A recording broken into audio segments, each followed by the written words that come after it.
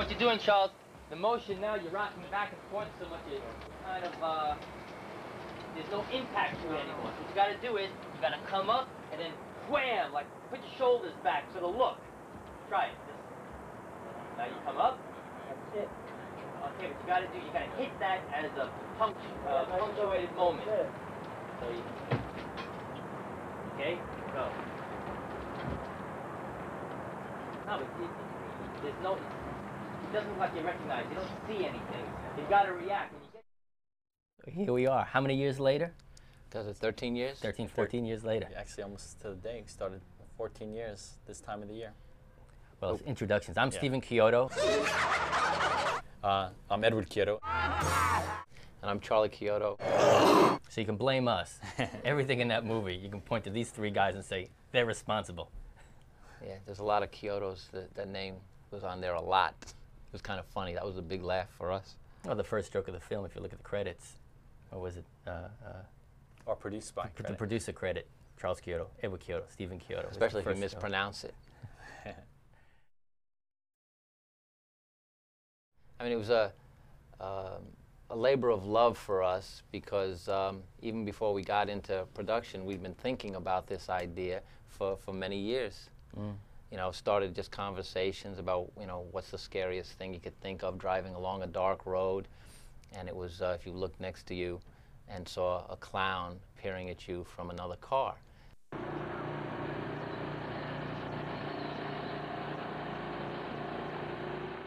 Oh no! Come on, Joe! Get going! Down, but battery-powered bike. After we get the 2 takes of the whole routine, we just start banging. We go until you get going. Yeah. Okay. Well, they're pulling cable like now. this. If I do this, then you guys start doing this. Light up the sky? No, we don't want to light up the sky yet. All the way up. Yeah, Otherwise, we'll see.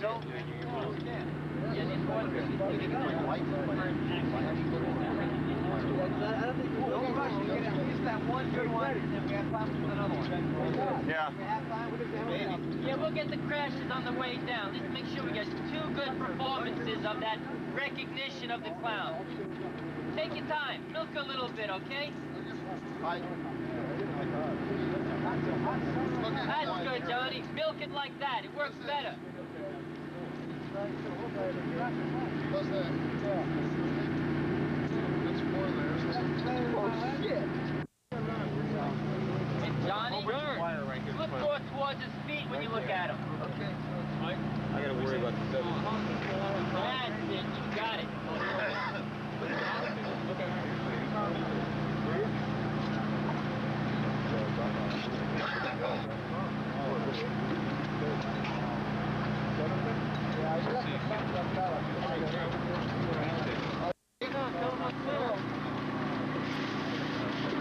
John, let me see your position, please. 2-8.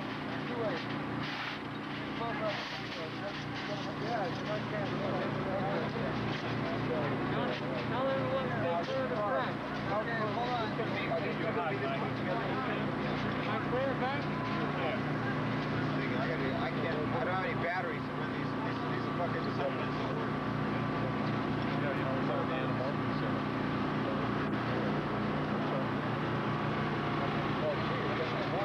Oh, that's incredible. That's great.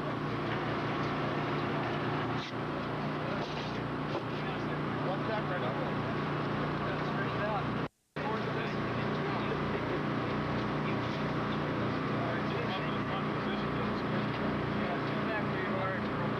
How are we running this light, guys?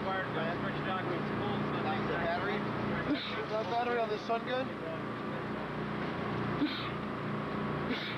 Thank you. Okay, how close are we to going?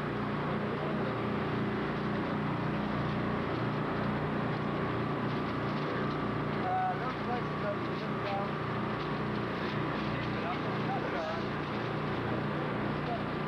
He is in his back pocket.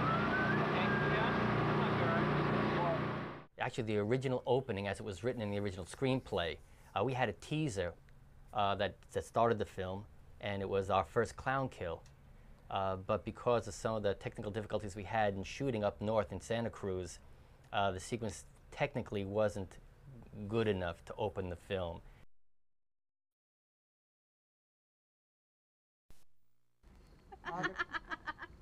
Your markers. Action.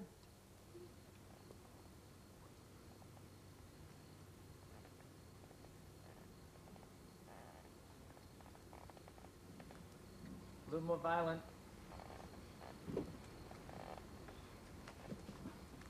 Okay, get her.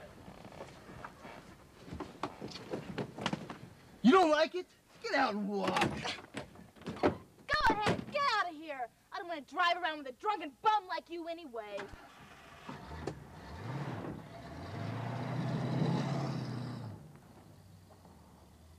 Your markers. Action. I'll see you guys.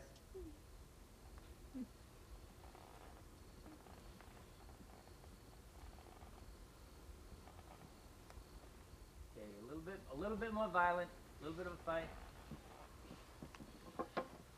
More violent now. Okay, give it to her. This is bullshit. You don't like it? Get out and walk. Go ahead, get out of here. I don't want to drive around with a drunken bum like you anyway.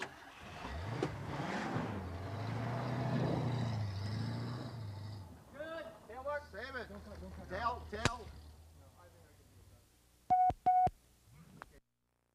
And Action. You don't like it? Get out and walk.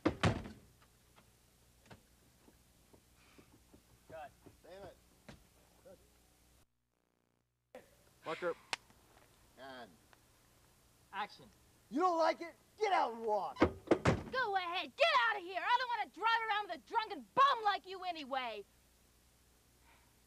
Cut. save it. That's a good Yeah, one. okay. We really wanted it in the movie, so we were on a very tight schedule. We had to shoot the film in 36 days. We were not going to get any more days to shoot this movie, so the only way to shoot it again was to open up time in the schedule. And so Steven just got his plan where he just started accelerating other scenes to buy us time, another half a night to get to shoot the clown car again.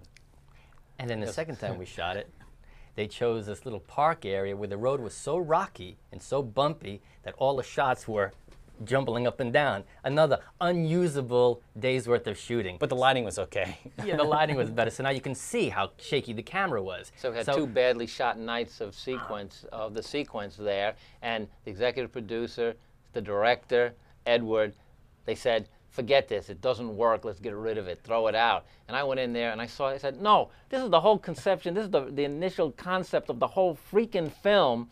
You know, there's got to be something here we can use. So I go in there, I went with the editor, I sat down with him, I said, you know, let's make this thing work. And I said, this shot is good, this shot is good, that's good, this car, this close-up, this close-up. And I took everything that wasn't crappy. And then I made a montage. I put together, with Chris Roth, I put together a sequence. It's an abbreviated sequence from the original plan, but at least it's in there. And there were two cuts. Was it one stop motion or two stop motion cuts? Two stop motion cuts that we did with Fantasy 2 and Gene Warren, where we went to the traditional thing. We made a small little 5-inch clown puppet, put it on a rig, and photographed it frame by frame in front of a rear screen projection. Yeah, we actually went up to Griffith Park. We shot a plate of the car swerving off the road, and then Gene later did a composite shot of the clown knocking the car off the road. Right. Knocking the car off the road, which is, this whole sequence was a real nightmare because we can talk about the live car going off the cliff. That was a whole other fiasco. Well, it was supposed to go flying off the cliff, and we have the behind-the-scenes footage there. Everyone's yelling, get back! All right, get out of there, run, get away! 100 yards away from you. Had to go back farther, because they didn't want this car to be careening onto the crowd, on top of the crew. And kill us all. The car went, like a runny nose. It just dribbled over the cliff. You see it in the film. It's kind of unimpressive. Uneventful. And what happened in the end, I think, to stop the car from rolling down the hill it was on, they put a sandbag underneath the front wheel. And they neglected to take the sandbag away when they had the cable pull the car. So the cable snapped immediately. So the car just kind of rolled down the hill via gravity. Actually, if it weren't for the hill, it wouldn't have gone anywhere, which... Which would have been better. We would have gotten a second take, maybe. It's just one of those crazy things that happens in production, and we laugh about it now. Grant, I want you to run up there. Try to catch it with your balls. Roll the other cameras. Okay, action. Get out of there! Out! And action!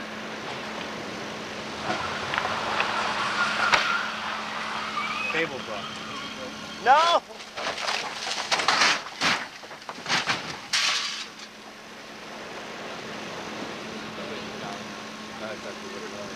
It's all right. Spin it! Fire! Action!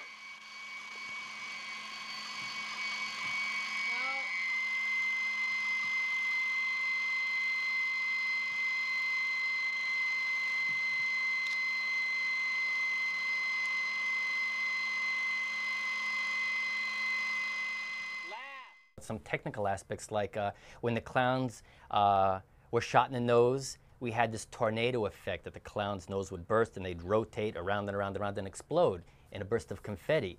One of the gags we used in the photography of that scene was a reactive light rig. As the clowns are twirling, Gene Warren in Fantasy II comped a tornado on top of the clown. But we wanted some reactive light sparkling all over the walls as he was spinning. We had this cylinder of cracked mirrors pointing in every direction like a mirrored, disco mirrored ball, and we rotated that with all these green lights shining into it. So we had this, like this cascade of these reflected lights beaming all over the room. And that was the reactive light that was then used as a background plate for this tornado effect that Gene comped on top.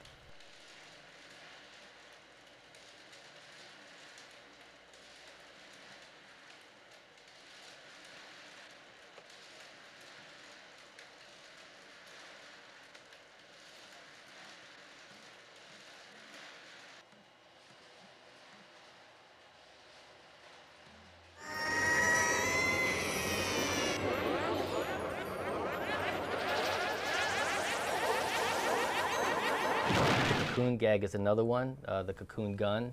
Well, that's a fun, yeah. We'll show you, you know, the cocoon magically appears when the gun is fired at the hapless victim, but you'll see that the actor has to get out of there, and he is replaced by a pink cotton candy cocoon, and you'll see how seamlessly and flawlessly we made the switch.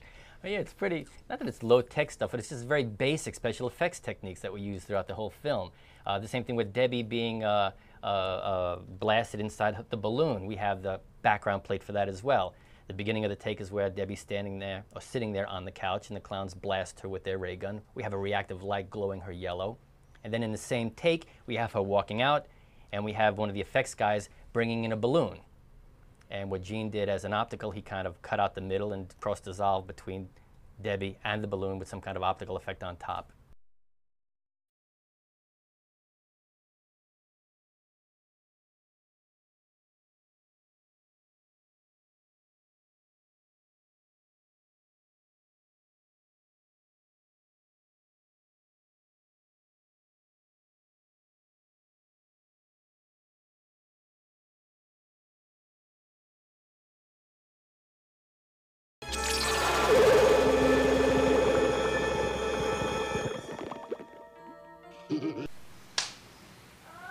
Okay, and action.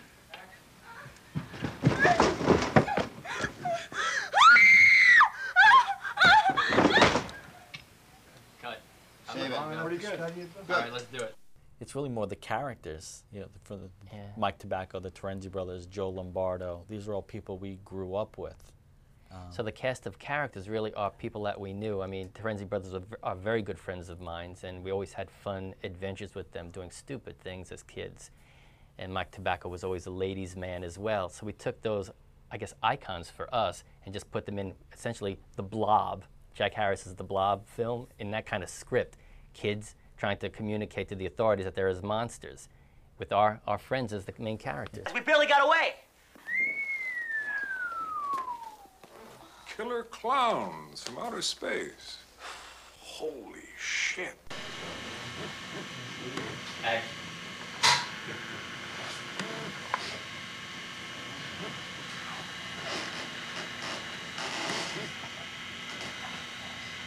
Well, son, I think you made a big mistake. You're in Mooney's territory now. For me,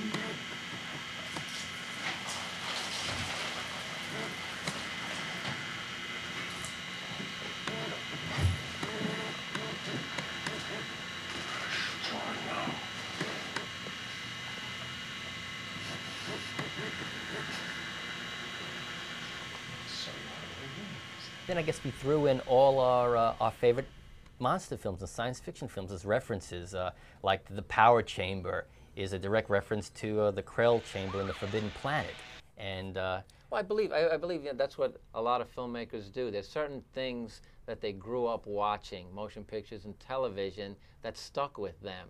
And I would say it's an homage, you know, we're basically bringing it back with just a slight little Just twist. reinterpreting. You know, the Ray Harryhausen, Willis O'Brien, you know, scenes. There was, you know... Well, somebody had asked me if the cocoons were reminiscent of the pods in Invasion of the Body Snatchers, pulling the cotton candy away and seeing that face underneath Well, yeah. it. I don't remember specifically being that reference, but You know, I love that you know, film. it Yeah. must have been consciously. I don't think we did it, but it's imagery is certainly ingrained in our vocabulary. It was our first film because we had done effects for a lot of people a lot of years here, and the only way we were able to make this movie was really working with calling in a lot of favors from a lot of friends. I mean, Dwight Roberts, who designed and built all the clown animatronics, a long-term associate with us, and you know. He basically, you know, gave blood and sweat to make the clowns come alive. Gene and Leslie over Fantasy 2 really could not make the film without them. Can we speed that up, please? Okay, here we go. Ready? Rehearsal. And action. Action. Well, we're going to be rich. Come on, Pooh. Pooh. Pooh. All right, can we wrangle that Pooh. dog over there? If you want to go to 21, you better come along with me. I'm going to be eating that damn Jack in the Box for the rest of Action.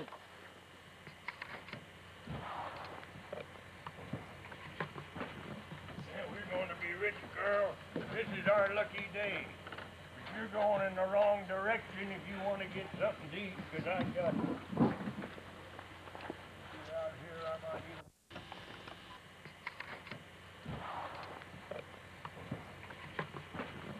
Yeah, we're going to be rich, girl. This is our lucky day. But you're going in the wrong direction if you want to get something to eat, because I got... Get out here, I might eat. My God.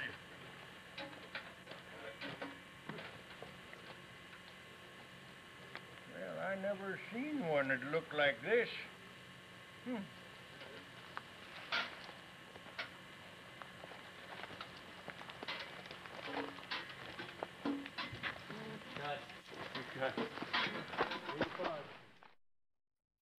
The business of clowns has been clouded for the past several years, but now with MGM stepping up, there's a little more direction, and so we're hopeful that maybe with the success of the re-release here that we'll be able to really do everything we thought we could do with the film. We always saw this as a franchise. By now we should be up to Killer Klowns 9 or 10, you know. It's really rich in that sort of the clown motifs, the circus motifs, the merchandising possibilities, and you know there's so many things that we left out in the first movie that we want to do, and there's just so many things that are still unmined in terms of clown antics. You know, it's really fun. I don't know where the bug came from, except we grew up in New York watching $1 Million Movie, which was running King Kong, Mighty Joe Young, Godzilla's, you know, and Rodan, all the Japanese movies. Oh yeah, and living in the Bronx, in close proximity to Manhattan, when we saw King Kong, he was like walking around in our neighborhood. And in fact, we went to the Empire State Building to see the spot where he, the crack in the cement that he made when he landed. So Mom and Dad were always supportive. You know, Dad took us to the monster movies and the matinees and stuff. You know. So when we were older, we got a camera, a Super 8 camera. Actually, it was an 8mm camera, and we started recreating those famous films that we saw when we were young. We did stop motion, we did puppets, and we started making films in the basement. Yeah, I don't think they really understood what the drive was to tell stories, create images. But they were supportive. But they always, you know, in the back of their mind, well, learn computers, learn electronics, have something to fall back on. But they never discouraged us. I mean, they bought us the cameras, they bought us the film, got us things processed. You know, so they very supportive in that manner. Yeah, I went to you know, I went to an art school. Stephen went to a film school. Edward went to, you know, many schools. Many schools. Yeah. About, you know, to study, you know, the entertainment technical you know, performance aspects. So, you know, they was always supporting, but they always wanted us to, you know, possibly take the civil service exam so we'd have something to fall back on. Yeah, but it was always art. What we were creating was stories, but art. Charlie was an illustrator, I was a sculptor, and Ed got involved with more the engineering and mechanics. And everything we've done in our careers, both in filmmaking and both as effects supervisors, we just throw tons of art. It's sculpting, it's painting, it's sewing and welding. It's all these arts and crafts thrown together. And the best thing is making a film, utilizing all of that art. And even today, I still don't think they really understand what we do, but we seem to be doing okay. I mean, was it important that we have to make people movies? No, we like the monsters. You know, we wanted to make a monster movie. Can't go anymore, you see that feet. Okay, good. Does that move better for you? Before we If get you can do it fast. Okay, Yeah. gentlemen. Come on. Okay. For a good week. What are we doing? All right. That's it, guys. Thank you very much. Thanks for a good week. That's a wrap.